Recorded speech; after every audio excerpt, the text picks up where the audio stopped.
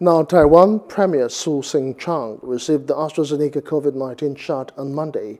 He had volunteered to be first in line to underscore government confidence in the vaccine safety as the island began its inoculation. Taiwan Minister of Health and Welfare Choi Shing-chung also received the AstraZeneca vaccine today.